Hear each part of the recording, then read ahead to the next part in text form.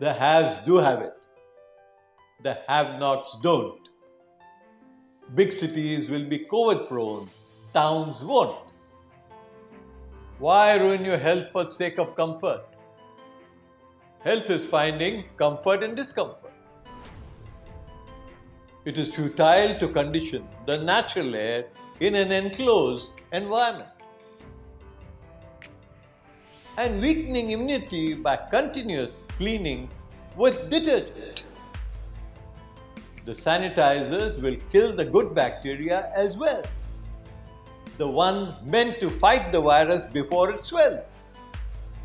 That's why this deadly virus thrives mainly in the high-rise. But in slums, due to herd immunity, the results are otherwise.